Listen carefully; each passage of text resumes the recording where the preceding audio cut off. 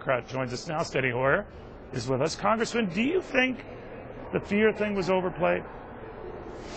Neil, this is not shutting down government, so obviously it's going to be a slow erosion, not an immediate tidal wave.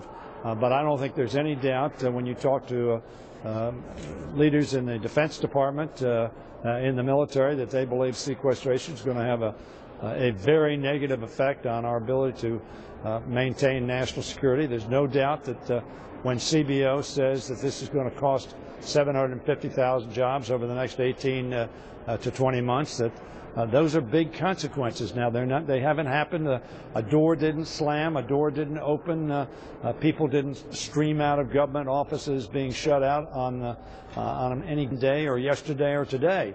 But I think there is going to be a slow erosion. I think the numbers that are being reached are unreasonable. As a matter of fact, these numbers that I think Paul Ryan is going to mark his budget to are numbers that were presented on the House floor 2 years ago as numbers to follow, and Paul Ryan voted no on the Republican Study Committee's budget. I understand that, but again, on the sequestration thing, Congress, I just want to be clear, because charting it out, they might be onerous, to your point, and they might have longer-term implications that we're not appreciating right now.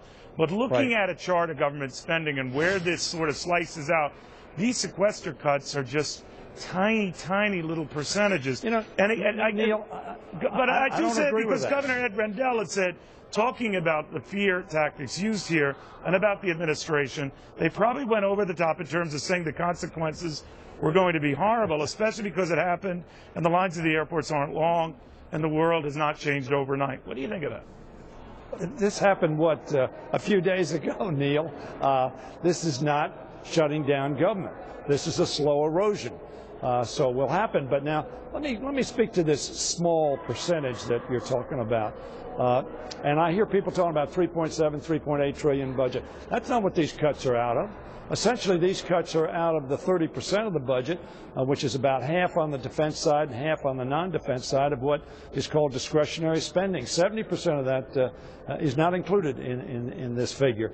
So the sequester largely, not exclusively, but largely comes out of the discretionary side of the budget, and therefore we're talking 5, 6, 7, 8% cut.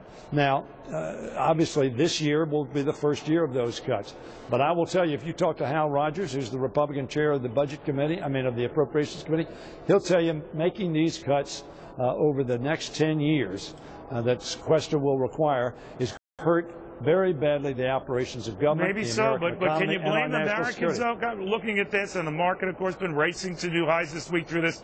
Are they just whistling past the graveyard? Are they merrily going along, naive to the calamity to come? Because they might look at this and say, well, awkward cuts, sloppy cuts, even damaging cuts via sequestration beat no cuts at all. That appears to be what they're saying.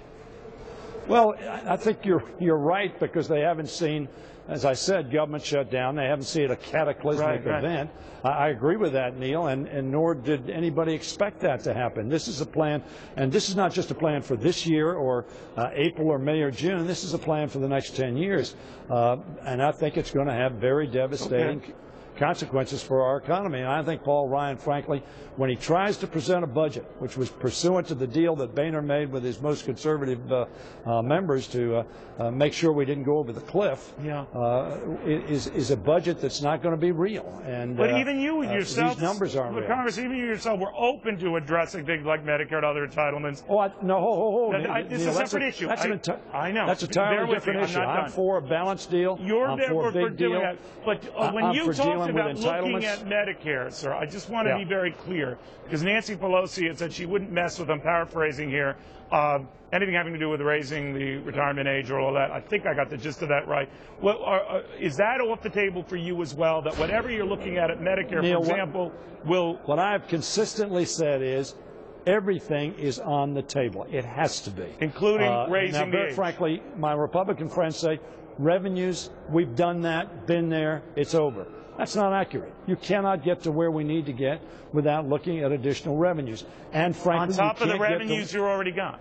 Absolutely. The revenues that we already got are about 40%, 35% of what the Gang of Six, 3 Republican senators, 3 Democratic senators, Simpson Bowles, Domenici Rivlin, all of them indicated you got to get significantly more revenue than that. So those Republicans who are chafing that last deal, they figure you got the better of them by getting a deal that was 40-1 in favor of more spending than anything else. That you don't feel Neil, that they're you right. and I both know that was a huge tax cut. That was a huge tax cut from what was in place.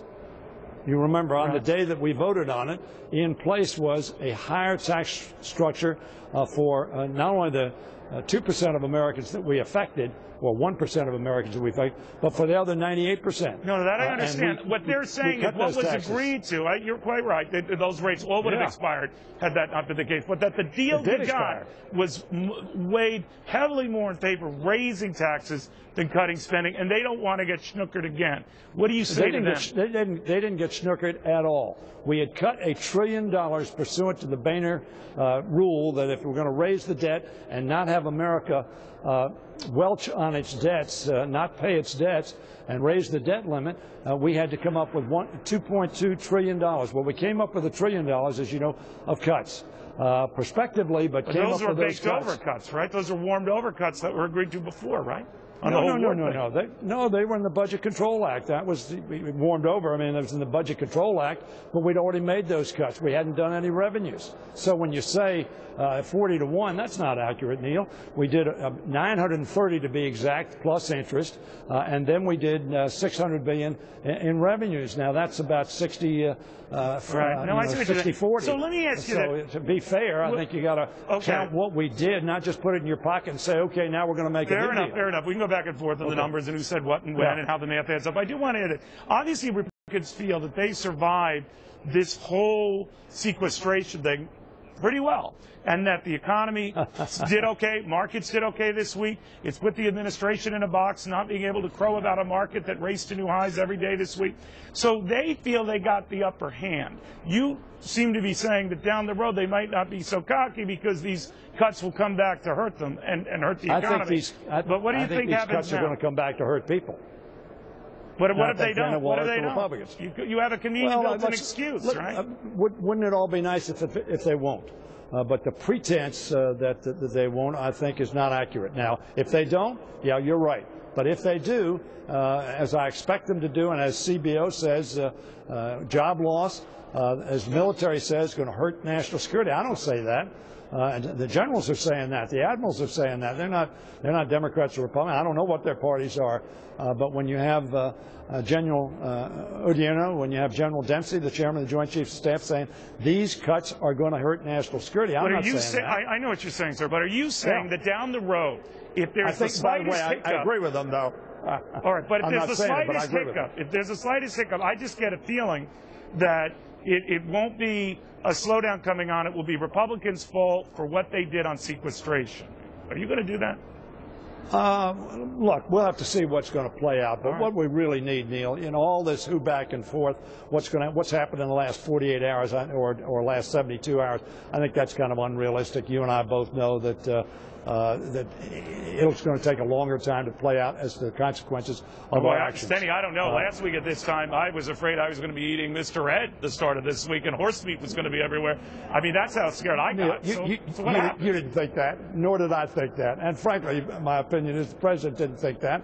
I think he wanted to put out harsh consequences. But the fact of the matter is, this is going to be a rolling problem. You don't think he overplayed it?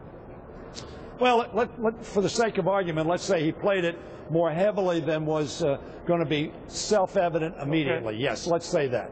But the fact of the matter is, he was right on the fact, as the chairman of the Joint Chiefs of Staff, as CBO says, these are going to have very negative consequences. And very frankly, we bought a lot of stuff in the last decade, and we didn't pay for it. So we have a big debt. And who's going to be asked to pay for it? Students, seniors, Medicare, student aid, well, we all have job to, right? creation. We all have to. It's a big old debt. All right, Steny Hoyer, thank you very much. We'll see what happens. Always a pleasure. Thanks, Neil. All right, Steny Hoyer.